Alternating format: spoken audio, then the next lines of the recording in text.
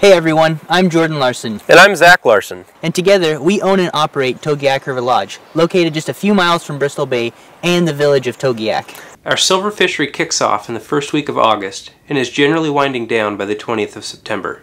Because of the large numbers of returning silver salmon and their extremely aggressive nature, anglers are not generally limited in the ways in which they pursue these fish. A wide array of tactics work, and work well.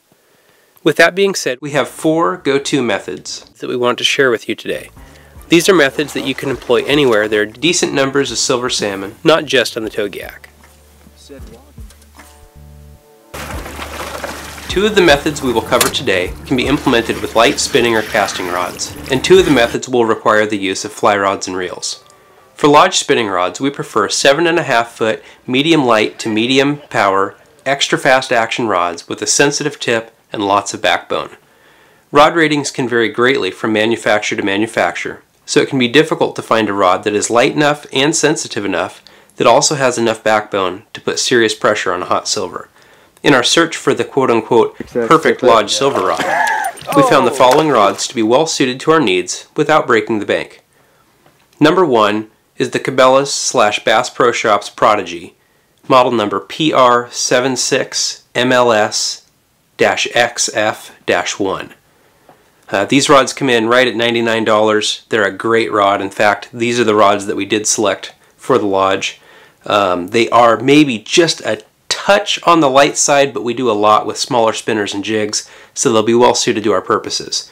In fact, in our testing, from rods readily available from, we'll say, $75 up to $300, this was the lightest rod in that selection of 6 or 8 rods.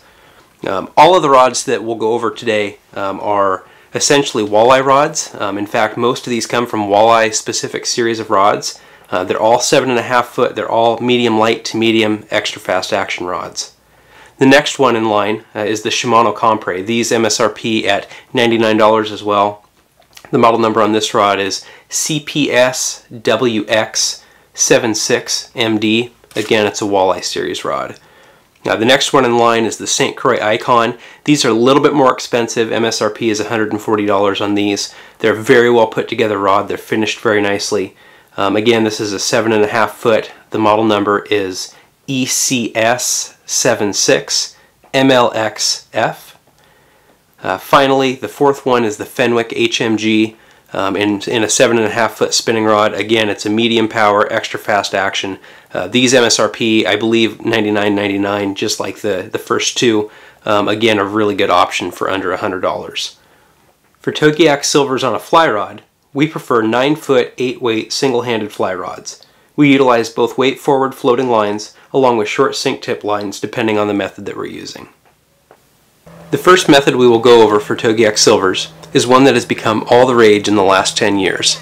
From California north along the Pacific coast to Alaska, there is no more versatile a method for catching silvers than twitching jigs. Traditionally, 1/4 to 1/2 ounce lead head jigs with bodies of brightly colored fur and feathers worked in a rhythmic fashion through log piles, eddies, and backwaters to entice finicky lock-jawed silvers into biting. Today, the options are limitless, with many viable soft plastic bodies and baits available that lend themselves well to this method. The second method we will cover is the use of the classic inline spinner. Tried and true and extraordinarily simple, casting and retrieving these lures is easily accomplished by even the most novice of anglers. This method is great for those who don't like to linger in any one spot for too long. Water can be covered quickly and effectively, and if the fish are willing, the takes can be nothing short of violent. The third method we will cover is definitely more technical and challenging, but can be extremely effective at targeting finicky, staged silvers. Stripping subsurface fly patterns, like streamers and clousers, is exhilarating. Oftentimes targeting fish that are within sight, this method puts on full display the predatory nature of silvers and just how agile they can be. Although similar in appearance to twitching jigs, most silver patterns are lighter and smaller and exhibit different characteristics in the water than do their heavier cousins. Finally, we will cover the use of large, topwater fly patterns to promote wildly exciting topwater grabs by big, bright silvers. Largemouth bass have nothing on these fish when they are in the mood to strike a lure on the surface. Large, fluorescent, completely unnatural presentations are the name of the game here. More often than not, no logical explanation exists as to why these fish bite what they do, but we know that they do, and that's part of the fun. Twitch and jigs prove to be the most versatile tool we have for targeting silvers on the Togiak. Whether the fish are tucked up in backwater areas and sloughs, hiding behind logs and brush piles, or are scattered through long boulder-strewn runs, jigs can be effectively presented. More importantly, they are readily received by the fish. We use jigs from 1/4 ounce up to 1/2 ounce, with our most used size being 3/8 of an ounce. Every river system seems to have a color that works best, and as is the case in most of southwest Alaska, pink is king on the Togiak, or some variant thereof. Most of our jigs are tied with some combination of rabbit fur and marabou, but 3-inch curly-tail grubs, 4.5-inch squid skirts, and 3 to 4-inch swim baits all work very well in place of the more traditional fur and feathers approach. Proper movement is key. I'll say it again a little louder for those in the back.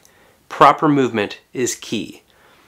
The jig needs to rise, and more importantly, fall freely. A sharp flick of the wrist on the upstroke, followed by immediately dropping the rod tip, results in a sharp movement up by the jig and a subsequent rapid drop. Silvers love, love, love the drop. This action is repeated consistently at 1 to 1.5 times per second. Maintain a steady rhythm. Do not reel more than 1 revolution between each snap of the wrist, even if some slack still remains. This is vital. Too much reeling and 0 slack equates to horizontal movement of the jig, when vertical movement is desired. If fish are present and won't bite, drop down a size or 2. Downsizing can often provoke a bite from seemingly stale fish.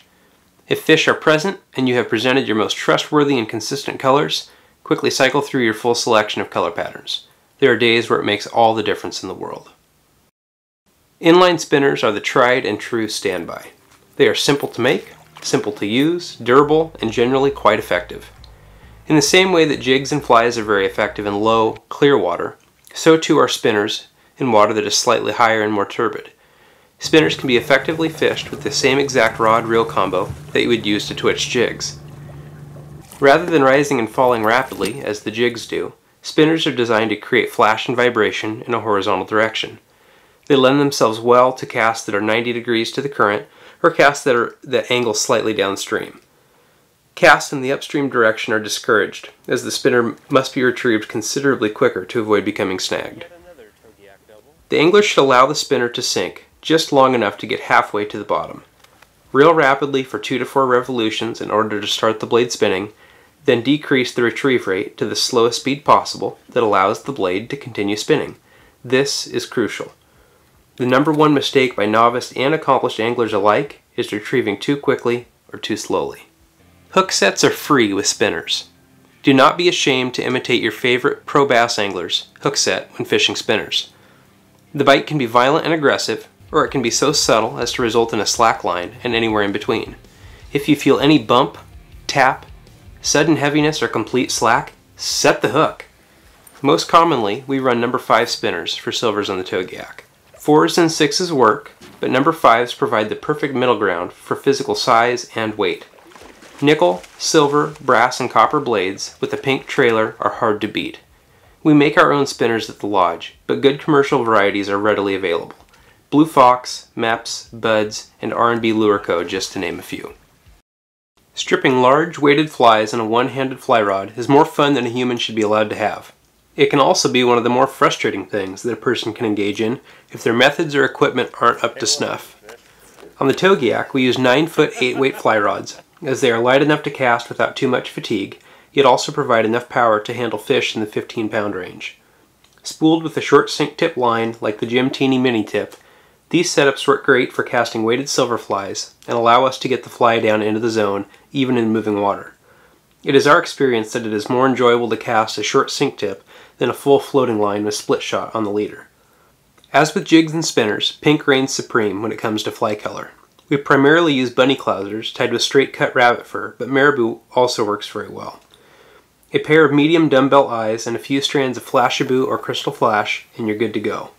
We generally run a 3 to 4 foot tippet of 20 to 30 pound test monofilament, which aids in releasing without the use of a net. When retrieving the fly, it is important to keep your rod tip low to the water and strip rhythmically 1 to 1.5 times per second. The strip should be long and aggressive, 12 to 18 inches in length. A strip set or a hybrid strip and lift to drive the hook home is preferred. Silvers have bony mouths, and with the inherent stretch in the system from the fly line, this method is preferred to really drive the hook home.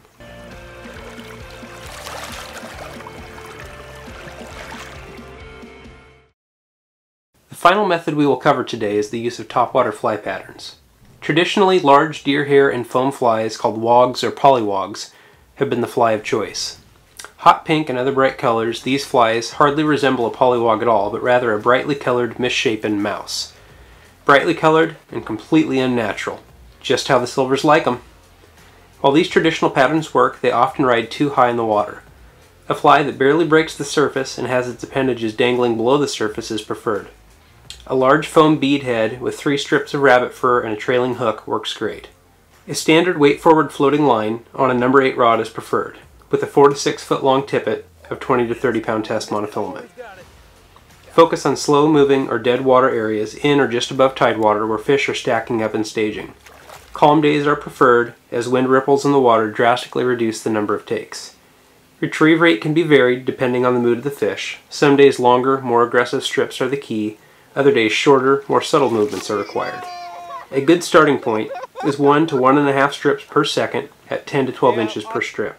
If a silver moves towards your fly or is following but not taking, do not slow down or quit stripping. Like a cat with a string, movement is essential. When presenting topwater offerings, don't linger too long. The aggressive fish will show interest within the first 5 to 10 casts. If no interest is shown, move on. Got him on film? We hope this presentation on Togiak silver fishing was useful and informative. For more information on fishing the amazing Togiak River, visit us at togiaklodge.com.